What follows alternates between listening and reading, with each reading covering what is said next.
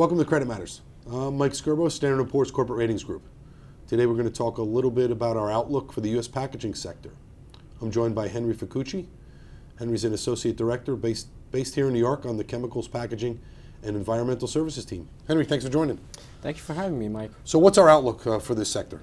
Sure. Currently, the sector is very stable. We have 24 of the 25 companies on stable outlooks, and we have one company on negative outlook.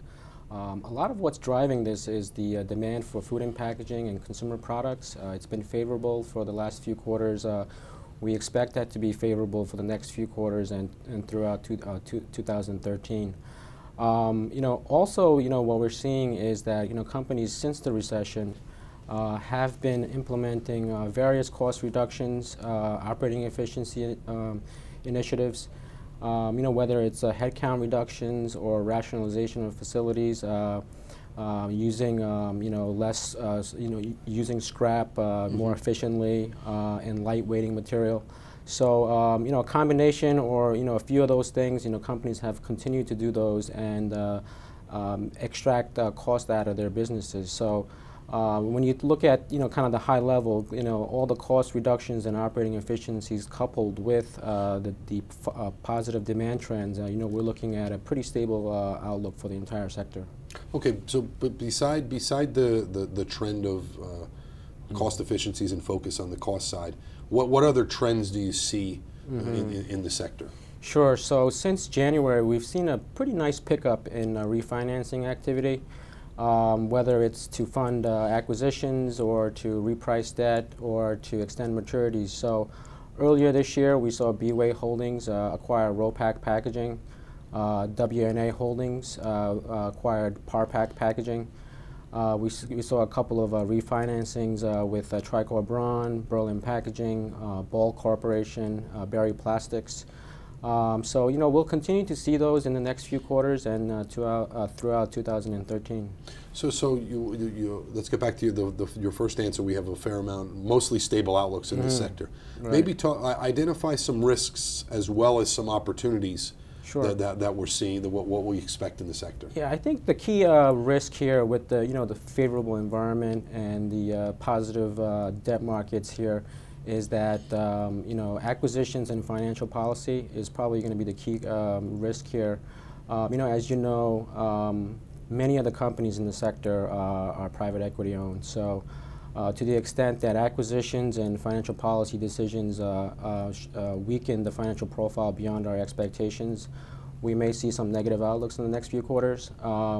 Couple of other risks, I'll state is food price inflation, gas prices, the move towards private labels. On the food price inflation side, as certain food items increase, we can see the packaging material for those items being impacted. Gas prices, to the extent that they surge and it impacts the driving patterns of consumers, we can see items such as single-serve items and single-serve packaging items for foods decline. A lot of these are sold at convenience stores and gas stations and the like.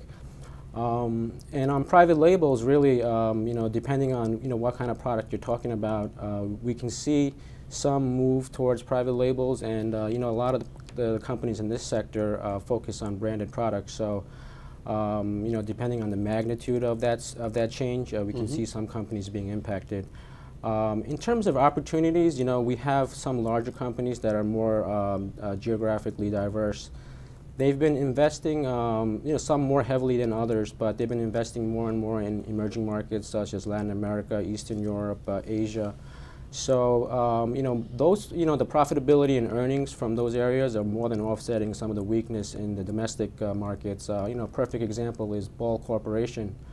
They've been investing pretty nicely in Latin America, and that's more than offsetting some of the weakness in the domestic markets. And on the plastic packaging side, consolidation continues. We've seen some acquisitions earlier this year, and we'll see more of those as we kind of plow into 2013. So Henry, just one last quick question. Talk a little bit about any recent rating actions we've taken in the space, and also what we expect going forward. Sure. So we had two new issuers in the space, Berlin Packaging and WNA Holdings. Berlin Packaging is one of two major packaging distribution companies, and WNA Holdings is a manufacturer of plastic dinnerware and cutlery products. We had two upgrades in the sector for Technoplex and Intertape polymers. We went to B+ on Intertape and then B on Technoplex. And then we had one outlook revision to negative on B-Way Holdings. They